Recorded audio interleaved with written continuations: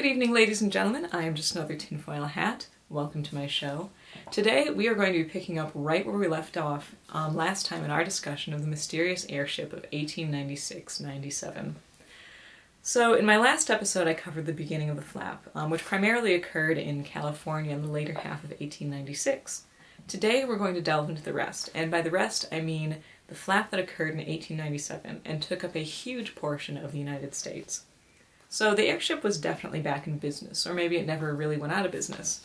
Just as the mystery left California in January of 1897, mysterious lights were appearing in the Delaware skies, and this continued over Nebraska and Kansas through February and into March, when the nationwide flap really started gaining speed. Eventually would climax in April. So one of the first sightings of note was in late March over Omaha.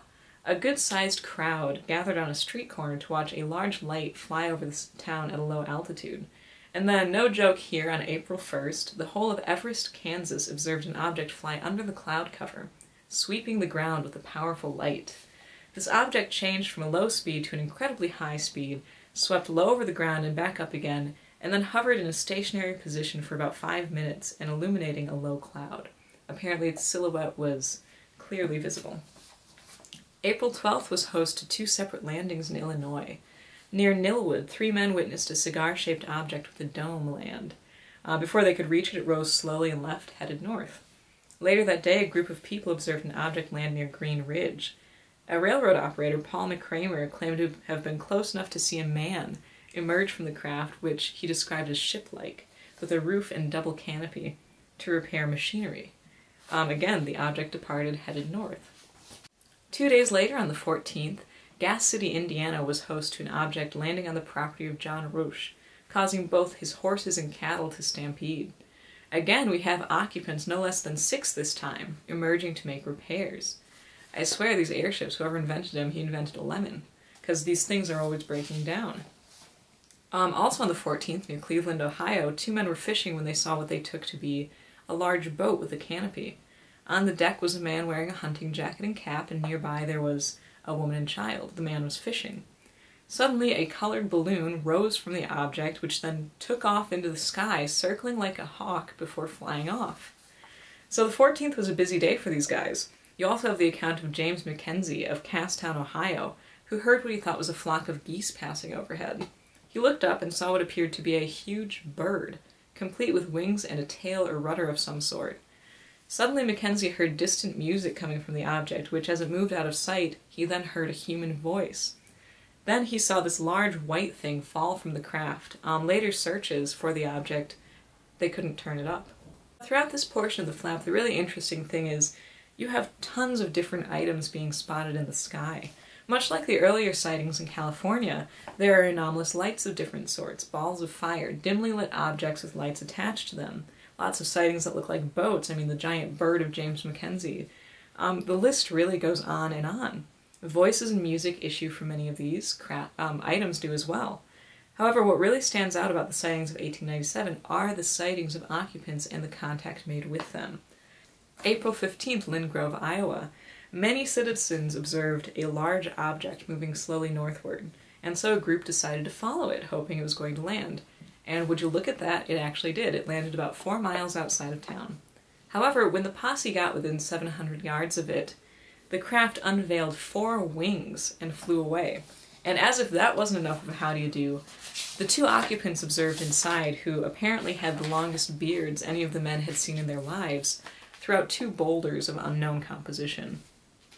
Now, in contrast to the previous story, you also have accounts where the airship pilots are downright hospitable, even offering tours of their miracle machines, though I'm pretty sure there's not a gift shop involved. Judge Byrne of Arkansas in late April reported finding an object anchored to an open space in a thicket. 3 men showed him through the ship, and he was even able to discuss its composition and means of propulsion. It was some sort of aluminum and gas monstrosity. And then in between Lancaster and Baltimore, Ohio, sometime in mid-April, a prominent citizen who wished to remain anonymous found 2 men inside a landed craft. One of the gents appeared to be Asian, the other British. Now, in this case, there was no free tour. However, there was a complimentary demonstration of the the Airbark, as it was christened by one of the occupants, the Airbark's electrical lighting system. as well as the rudder and propeller, before they took off into the sky. And then in Springfield, Illinois, April 15th, 2 farmhands apparently spoke to the occupants of an airship that landed outside of town to repair electrical apparatus again. The occupants, 2 men and a woman, made note that they would report to the government when Cuba was free. Odd, considering the previous offer made to the Cuban government, one airship for $10 million from the California leg of these sightings. Hot Springs, Arkansas, May 6th. A constable and a deputy sheriff noticed a bright light in the sky, which then vanished. They continued on their way, and then saw it near the ground before it disappeared behind a hill. Now at this point, they rode another about half mile before their horses refused to go any further. So then they continued on foot, and about 100 yards away from where they were, they saw 2 men moving with lights.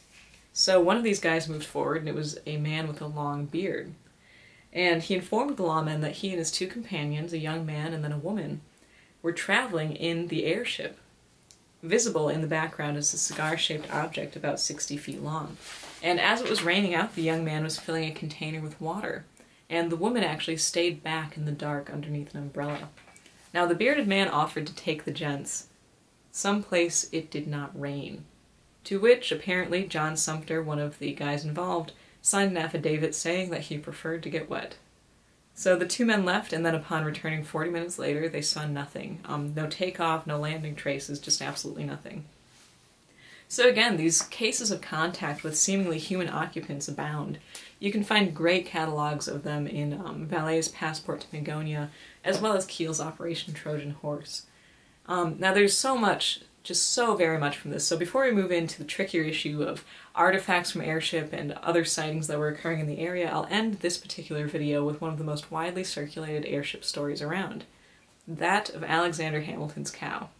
And of course I don't mean that Alexander Hamilton, just a certain guy by that name who lived and farmed near Vernon, Kansas. Sometime in the middle of April 1897, Hamilton was awakened by a noise from his cattle. He went outside with 2 men and claimed that he saw a cigar-shaped object swoop low over his farm. He described the craft as a very large cigar shape with a glass carriage underneath, which was brilliantly lit.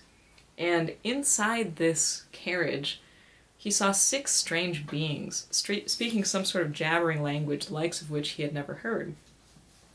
So upon noticing being noticed, the pilots or occupants or whatever you want to call them switched on some power, and the ship rose to an altitude of 300 feet and paused over one of the cattle, which was caught in the fence.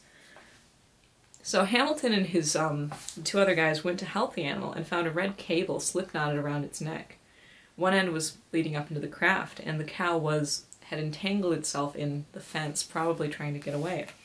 So they tried to cut the cable, tried to free the cow, but they couldn't. So all they could do was cut the fence and watch as the ship and the cow rose slowly into the air and disappeared. Well, needless to say, Hamilton couldn't exactly sleep that night. That Tuesday he began searching for the lost cow, and he didn't need to search long. Another farmer found it, or parts of it. Apparently, this other farmer found the hide, legs, and head in his field, and was only slightly bothered by the fact that there were absolutely no tracks around it in the soft earth. Kind of harkens to future cattle mutilations.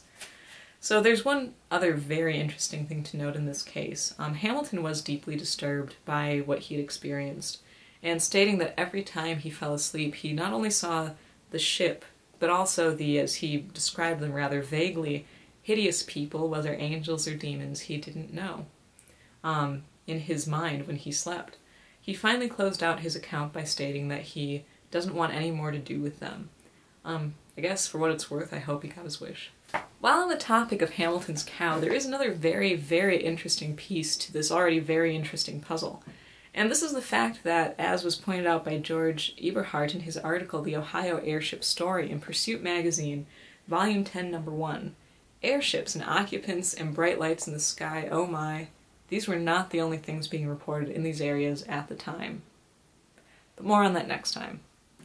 So in the meantime, you can check out my podcast on the Paranormal UK Radio Network, also called Just Another Tinfoil Hat, new episodes every other Monday, and old episodes available on Podbean.